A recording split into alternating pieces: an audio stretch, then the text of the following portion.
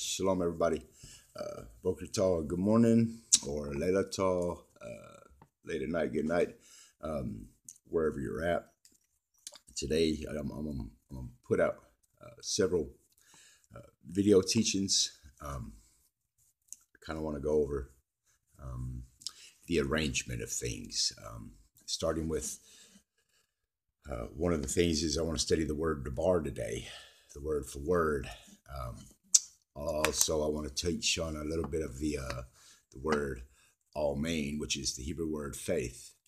I want to show how faith made things arranged and brought things to be, and how the debar was spoken. But everything starts right up here. Everything starts up in the mind. I'll probably do a little teaching on the mind, the concept of how faith evolved to exist into the debar, to make things the spoken language, but it was revealed as a visual language. Because if we can't see our future, we ain't going to get nowhere. And if we can't see the Hebrew alphabet for the visual picture language for what it is, we're going to get stuck. The whole concept of this is to get closer to Yahushua. To get ourselves and make arrangements within ourselves to understand what he did, what he's doing, and what he's going to do. These are past, present, and future contexts, but in Yahushua's mind, all these have already took place, and all these have already been done. So if you're wondering what's really going on inside my mind and my head, is I don't really know. I just wake up every day and Yahushua deals with me separately, because he's arranging certain things over and in a certain order that maybe I don't even understand.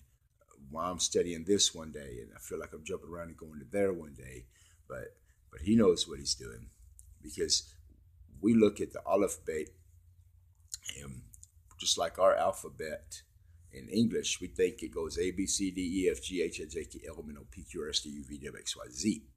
And we see that arrangement. But when it comes to understanding the arrangement of words, they're mixed up and scrambled.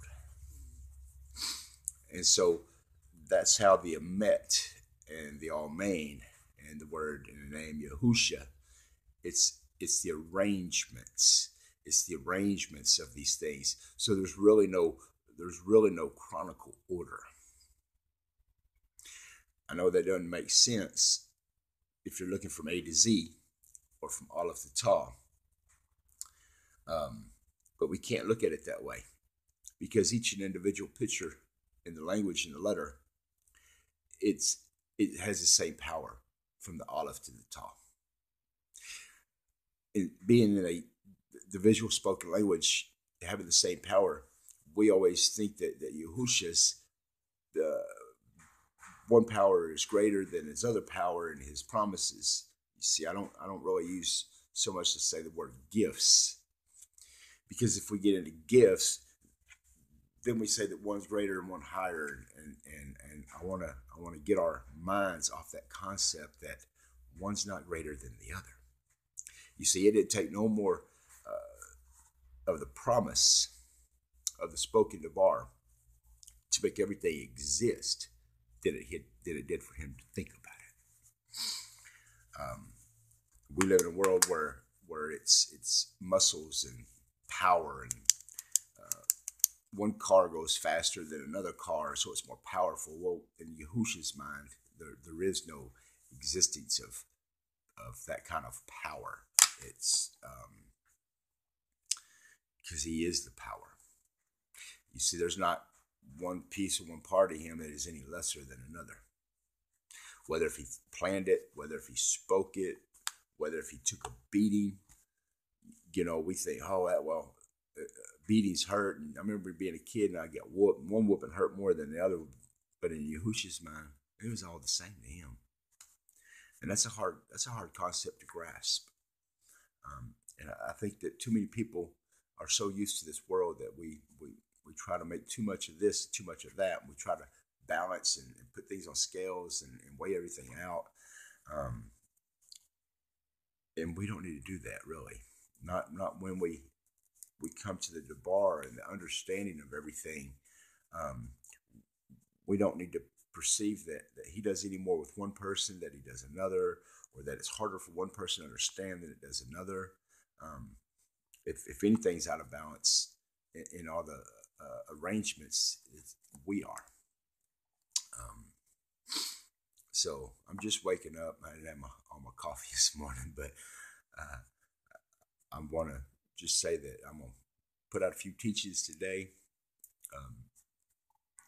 And I woke up this morning and I was thinking about Tudah Yahuah. She's very, very barak and blessed. She's coming in this picture language. And I've been watching her for a while, and I've been trying to get closer to her, guiding and teaching her how to use the arrangements of things and how to do things and be a good olive baked learner. But she stepped up and went beyond that. She's now starting to teach these things, and I didn't see that happening so fast and quick. This is some of the things that she's doing that because it was arranged by Yahushua. So I made her moderator in the group.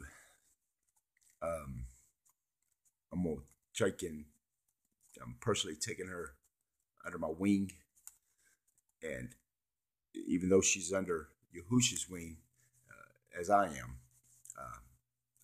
I want to sometimes show and teach how I study, that how he reveals and shows things to me, because he's going to do same things with you, Tudah. So my thing is I keep a lot of different teachings in this group than what you're probably used to. I want you to look at this example. You didn't see yourself teaching the ancient picture language, the bar, until it happened. And it's the same thing that happens with this creation Shabbat. Tudah, whether if you understand this creation Shabbat right now, I want you to really listen to me. You didn't understand the olive baked picture language either. And there's time it is coming that this ancient picture language, Debar, is going to be revealed to you, this ancient picture language. So if you don't agree with the Shabbat, at least I know right now you're agreeing with the ancient picture language. You see, Tudah, I'm saying this because it's coming your direction. You can't get away from it if you're studying in the picture language, because this is what it's going to lead you to. I'm just putting some stuff out there that I want you aware of and be looking for. And when all these dots connect, you'll see what I'm talking about. So you're moderator right now.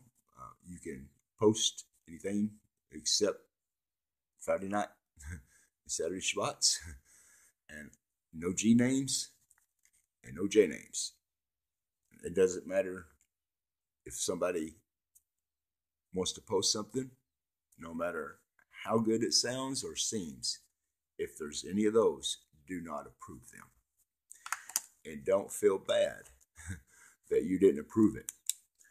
If you don't want to approve it, and throw it out, you leave it right there, and I'll come back behind you, and I'll take care of it myself.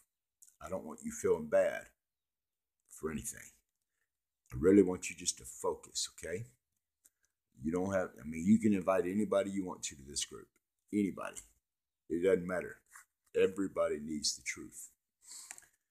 But if you don't feel like it hurts your feelings that if you deleted somebody's post before it was approved so they couldn't be posted, you just leave it right there. And I usually take care of most of everything, and all the decisions in this group, they come pretty much through me. Now I'm open to understand that I've given the responsibility of what I'm carrying that Yahushua expects from me to others. And I'm not afraid of other people's decisions. Okay? So don't think that you're going to be really doing things wrong and what I'm thinking and stuff, because in reality, you fix it be teaching me. So with that being said, I want whatever Yahushua's going to reveal from you. But right now, I just really want you to focus that, you're not even 18 yet. You're a child. You're a child of Yahushua. I mean, I'm 45 and I'm a child of Yahushua, but seeing you at such a young age come in and do this, Tudah, is been in this a long time. I've seen thousands, okay, literally thousands and thousands and thousands come through this ancient picture language, and majority of everybody says this is neat or this is cool, and they don't go no further than that. So with what I'm really saying to it is just focus on teaching the Dvar, this ancient picture language. Okay, I want you comfortable. I want you relaxed. Don't think about me over here and you're trying to appease me, because you and I, we're both working in the same field. We're both plowing. We're appeasing Yahushua. We're held at a higher standard.